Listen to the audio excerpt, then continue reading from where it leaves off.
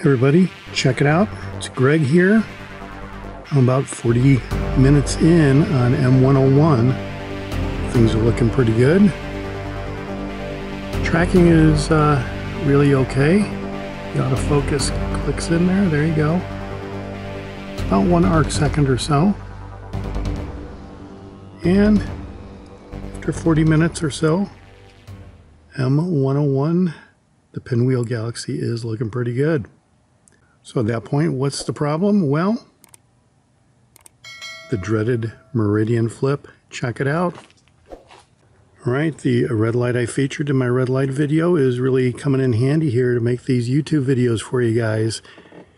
Here is the deal with the Meridian Flip.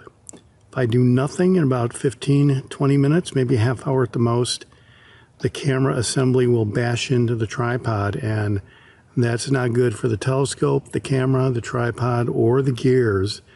And what you have to do is basically a Meridian Flip. Once the object passes the meridian from the telescope's point of view, it has to flip over 180 degrees in the other direction and continue on. Frankly, I've never done a Meridian Flip before, so I have no idea how this is going to go. And we'll just have to see what happens. But yeah, so for anybody wanting to know what a Meridian Flip is or why it's necessary, here it is right here. All right, so I'm getting perilously close to hitting the mount. The ASiair has not started the automatic Meridian Flip. I don't really see an option there to do a Meridian Flip, so I'm just going to go to M101 again and see if it flips over on the other side. And that's going to be my my intermediate measure for dealing with the Meridian Flip. In this instance, eventually I'm sure I will get it sorted out so it will automatically engage the Meridian Flip when things get close enough. Actually, I've never really run into this before, so I'm not really sure what to do here.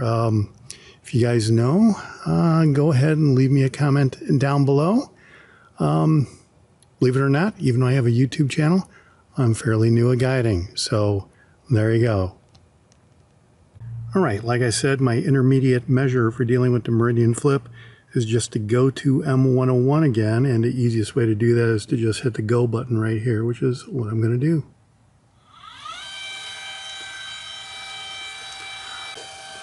All right, the scope is flipping around. It's going to do the poor man's solution of the Meridian Flip.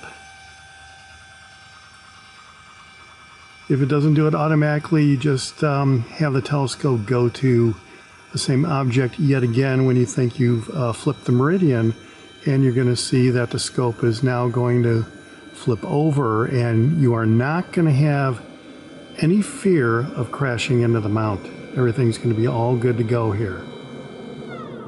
So I actually would have preferred that this is what happened the first time I went to M101. Because now let's go over here and take a closer look. Yeah, you can see the equipment is really nowhere near crashing into the mount.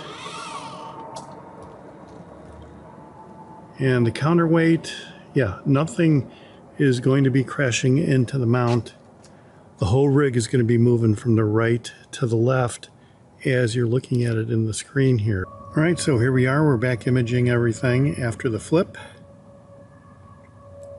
The image is 180 degrees off from what it was earlier before I did the Meridian Flip. Tracking is still right around 1 arc-second, so that's good. But in any event, that's a little bit about what the Meridian Flip is and how I dealt with it tonight. Clear skies, everyone. Meridian Flip